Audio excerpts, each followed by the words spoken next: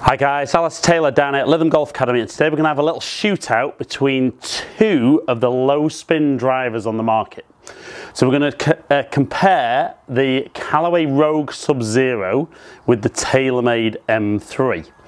Now I have got more of the weight up in the face with the Rogue, and I have got both of the weights forward in the M3, so both of these set up to spin as low as possible. I'm going to hit 5 real balls with Rogue, then 5 real balls with M3. We're going to look at some numbers. We're going to kind of watch some ball flight and see how they get out there. Obviously I'm in the market for a new driver this year, and I will be doing a video shortly with my top 3 or 4 shooting out. I suspect from initial tests that I've done, these two are going to be in my top 4. So let's start with Rogue. I'm not going to get too much into some of the technical stuff in these drivers. That's what the kind of review videos on the individuals are for. But this is just to see kind of how they perform against each other. Let's see who comes out on top. We'll look for the longest one, but also the average. So I do like the way the Rogue sits behind the golf ball. Off we go. So just slightly bottomy with the strike. And that one getting out there.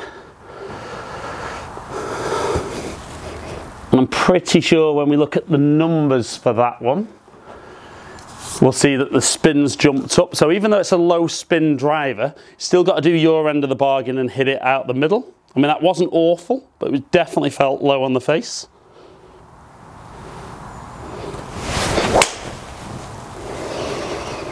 One felt more solid and would be more of my normal shape.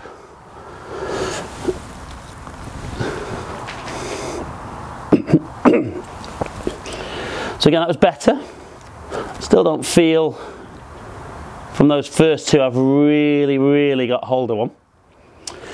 But it's been interesting watching kind of some of the new drivers coming out and some of the tour players, particularly some of the TaylorMade guys, talking about how they only maybe hit 1 or 2 really well struck drives around. So it is that quality of the bad one and what the average becomes. So shot number 3 with Sub-Zero.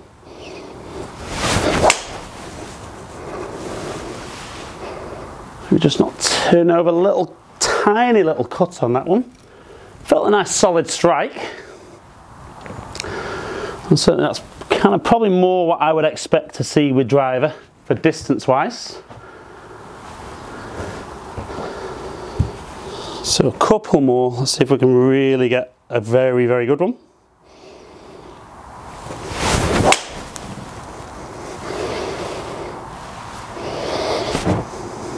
I'm just not getting it shaping back quite as much as I would normally get,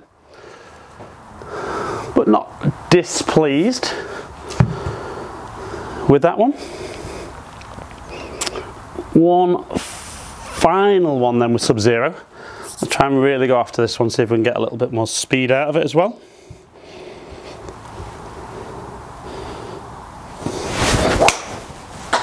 Nope, right out the toe.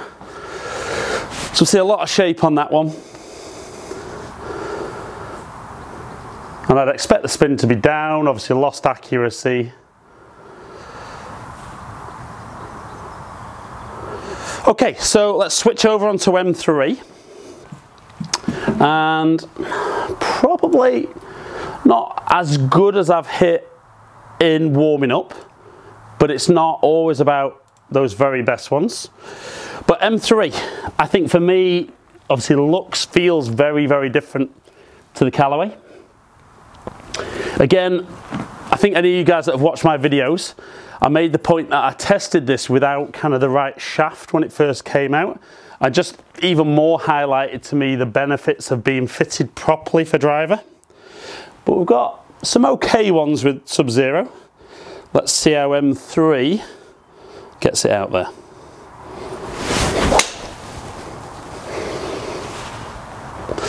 Heely, a little bit low, a little bit heely. So I mean, see if twist face is helping me out there.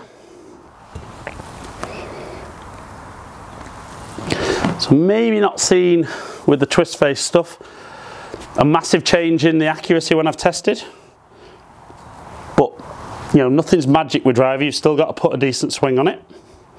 Okay, shot number 2.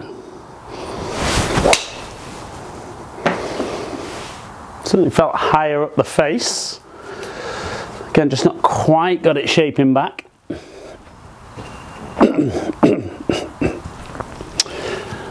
So definitely for me,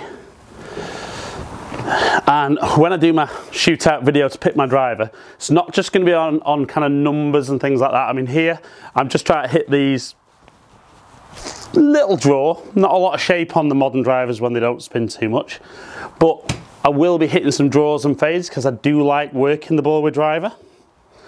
But for this is just trying to see who comes out on top. It felt very slightly toey, only a tiny bit though, so that one should have really got out there. That was really good. And last couple, this one just normal swing, and then the final one I'll really have a go at. Just hit that very heely. And certainly that's what twist face is claiming, that should get back a little bit more. So one final one. And just to be fair to the Callaway, trying to just really go after this one, get this one out as far as I can. Straight down the range.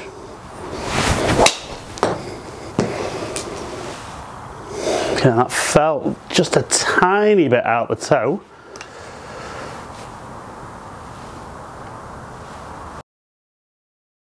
But again, some good numbers.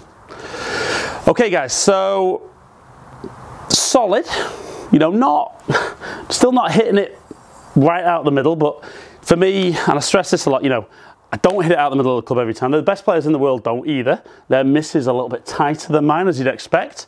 But let's look at some numbers. We're going to see which one had the longest drive, but then which one as an average gave the best performance. Okay guys, so we look at club head speeds, 110 for both. We're looking at ball speeds fractionally quicker with the Rogue at nearly 158, just under 157. Ball striking kind of out the middle, but not absolutely flushed. Launching absolutely identically. Backspin of 2,600 and just under 2,700, so almost identical. Peak height almost identical, and the average carry M3 just edging, only by 4 yards. But then we look at the longest tee shot, the longest drive. Certainly for me, we had one at 300 with M3 carrying 272. So M3 taking it on both competitions on that video. Right then guys, so 2 competitions, like I said there was a which one went the furthest on a one-off drive, TaylorMade M3.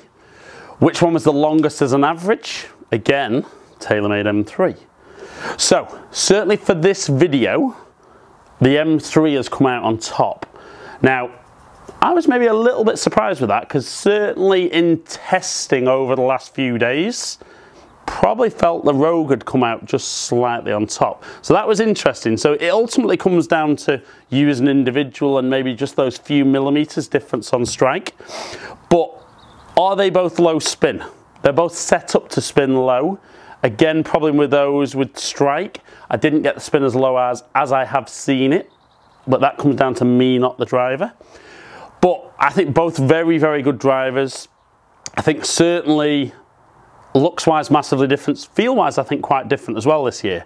But if you're in the market for a new driver, and particularly if you're somebody who spins the ball too much, M3 and Rogue Sub-Zero are 2 of the drivers that you should be trying this year. Comment below, let me know if you've tried both, see which one came out on top for you. Be interesting to know if you've already got one of these in the bag. But as ever, thank you for taking the time to watch my videos. I do really, really appreciate it. Follow me on all the social media platforms, all under Ali Taylor Golf. Subscribe to my channel if you don't already. Hopefully catch up with some of you guys down here in the future. stay in contact.